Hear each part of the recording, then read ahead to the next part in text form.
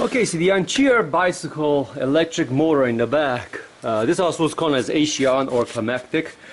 The electric motor has a problem, so I'm going to take it apart today. I'm going to show you how to get into it and what is the problem with mine, because if you have, I have a little bit over 1,000 miles on this one, this will happen to you. And it's not specific to this bicycle, it's more specific to this hub motor.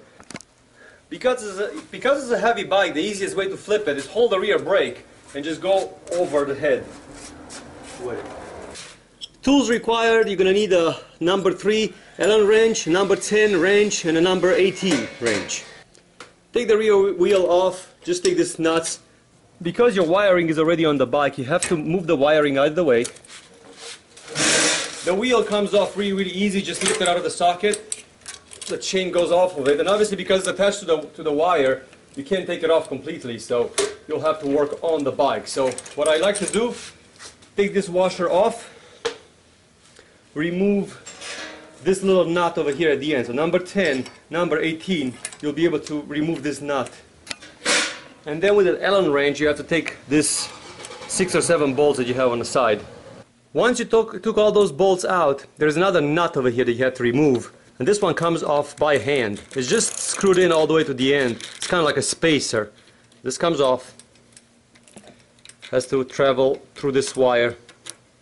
There it is. And then now the entire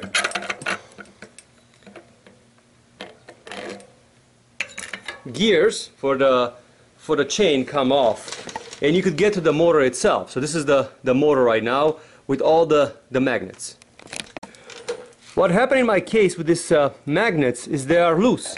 So if you can see, they were supposed to be glued on and you could actually move them. Look how they moved inside, you see?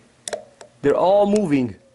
So they are loose, and then why is this happening? So when they put all these magnets in here, they were forced in, but friction going with the bicycle over like obstacles and stuff like that create a little bit of wear and tear in between them. So now they're not pushing against each other anymore, so they are not fixed into a position over here where you will be able to get them,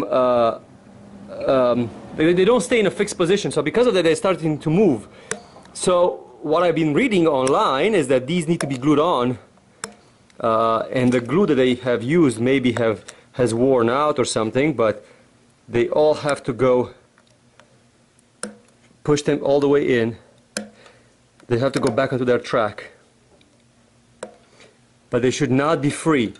Also, while you are at it, there's like a couple of rollers on the other side that you should service. Also, you should grease them out, because those are the rollers that push the wheel around. So these rollers should be serviced, and you should add grease into them, so this entire system is all nicely greased. If this fix with super glue is not gonna make it work, then I'll have to take it all apart and see what can I do as far as fixing it even better. But I hope that super glue will keep it all together in place. So hopefully I'm gonna add this super glue in here, and it's gonna just hold them enough, because this is a liquid, so it should create a barrier in there. It's very important not to glue them, to put too much, to glue them on the motor itself. The motor still has to spin.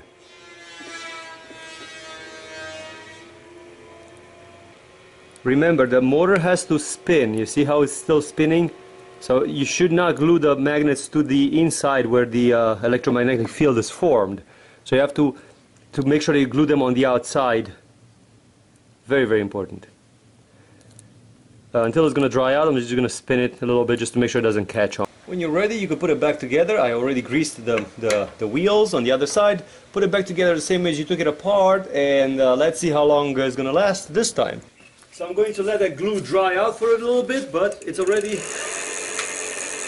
turning on with no problem whatsoever. I just have to let the glue dry out and give it an hour or so, and then I'll be able to test it out and see how good it really works.